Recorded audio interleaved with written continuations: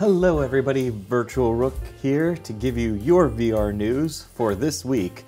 Today is September the 14th, so let's get right to it.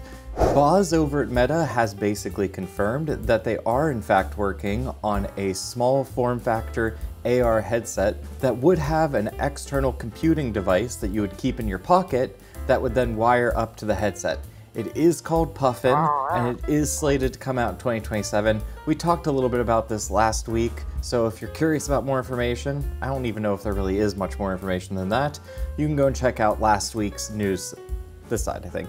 What I do think I missed last week was that it is going to be an AR-focused headset, probably not very much of a VR-focused headset. In other Meta news, we also got more leaked images of the Quest 3S, which is almost definitely going to get announced at Meta Connect on September 25th of this month, which is just crazy that it's that close. But possibly even more interesting is that Boz has confirmed that at Meta Connect there's going to be some kind of groundbreaking AR announcement. Hopefully this isn't just another silly Ray-Ban announcement. I'm hoping we're going to get like actual AR news, because I think that that'd be really cool. And finally, for Quest news, Quest version 69, nice, should be out of beta now and rolling out to users. And it comes with so many new updates to your Quest 3 and Quest 2, I believe. You can now freely place your 2D windows anywhere you want. You can now multitask by bringing those 2D windows into your games. You can also now turn on content adaptive brightness, which will adjust the brightness of the screens in the headset depending on what you're looking at inside of the games. Though some people are saying that it doesn't adapt quick enough to feel natural, so they usually leave it off. I'll give it a try and let you know. It's something that I assume that they're going to probably keep working on in the future to make it a little bit more punchy and quick, because the hope is that you're going to be able to get deeper, richer black colors whenever you're in a dark scene. And then finally, two small things. There will be Bluetooth quick pairing now, so if you have a headset like headphones or earbuds that you've connected to the Quest before, if you have them in and then turn on your Quest headset, they should automatically connect now, which I don't know why that wasn't a feature before, but now it is apparently. And finally, we get a new home environment called the Oceanarium in this update, which just sounds awesome. All right, moving right along to Apple's Vision Pro and the news for that. Vision OS 2 is going to be here on Monday, which is September the 16th. This is an update to their operating systems for the Vision Pro, and it comes with some interesting new features. For instance, they're stealing quite a few things from Meta, to be perfectly honest. You will now be able to connect your thumb and index finger together in a pinching fashion to open up your apps. You can also place your hand downwards in order to see the time, and pinching that will open up your control center.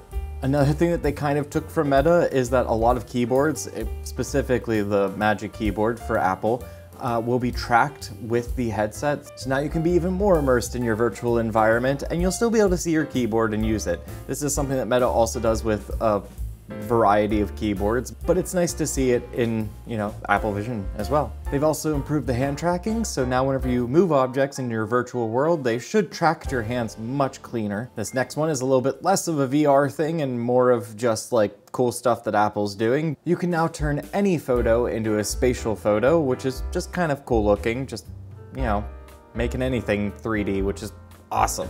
And then they also at least announced that eventually you're going to be able to use an ultra-wide version of your Mac screen inside of the Vision Pro.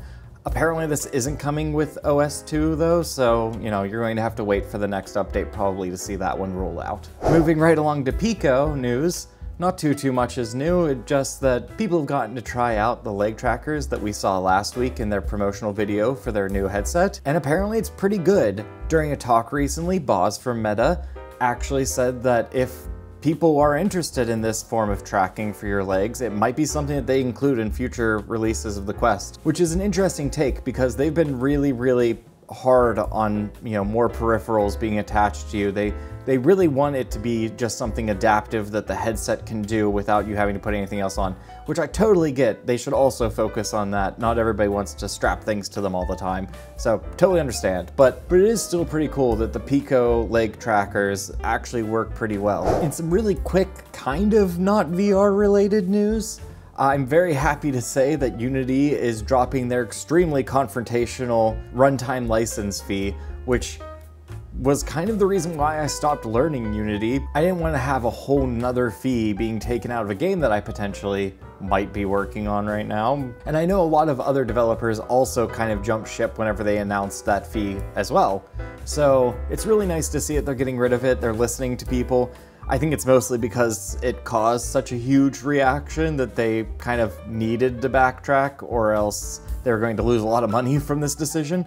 It's just nice to see that that's gone now. So maybe there will be some Unity tutorials for VR in the future on this channel. We'll see, because I did like Unity. It crashed a lot less than Unreal Engine 5.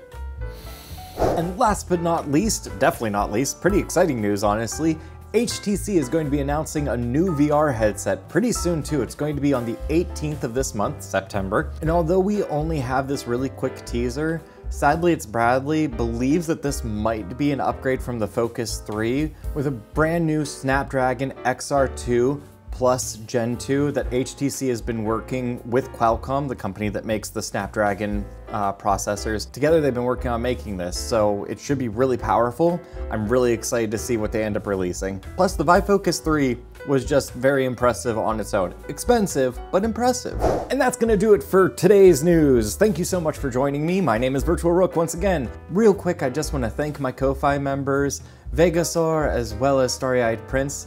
Truly, it means the world to me that you are helping me keep this channel afloat. And also, if you would like to join them in supporting this channel or just buying me a coffee so I have to wear a maid outfit on one of my streams, you can go to my Ko-Fi right here. Anyway, thank you so much for watching. Make sure you subscribe and I'll see you next week. Bye for now, everybody. Have a good one.